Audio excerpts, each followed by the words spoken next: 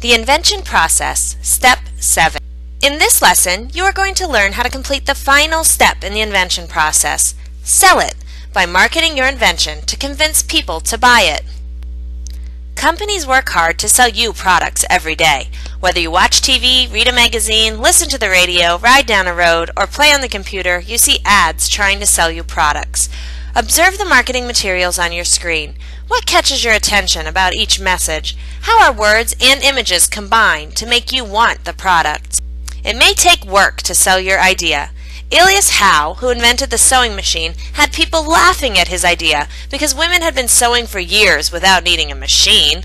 However, he didn't give up. He kept selling his invention idea, and of course, now we couldn't imagine life without sewing machines. Now it's your turn to create a message that will sell your invention to others. Past ePal's Invent It contestants have sold the judges on their ideas by marketing their inventions in different ways. Dustin hand-drew an advertisement for his drip gripper. Marley created a video that showed the standout features of her solar-paneled purse on her prototype. Sean created a one-page print ad that tempts you to buy his Green Machine can crusher. Monomoy submitted a persuasive list pointing out the pros of using her VacuDuster. You could create a billboard, banner, television, or radio commercial. You decide which marketing material you want to try. To successfully sell your invention to others, you highlight what makes your invention stand out. Why can't people live without it? Experts say you need to clearly state the name. Every invention needs a memorable name. The need met. Tell the need the product meets and how it meets that need better than any other product.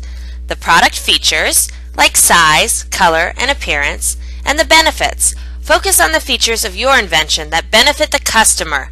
Are you offering health benefits, convenience, fun? And finally, your audience. Tell who needs your product.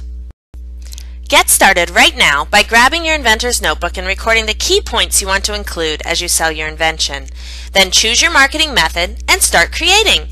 Do your own market research. Try out your marketing on your friends. See if you can sell your invention to them.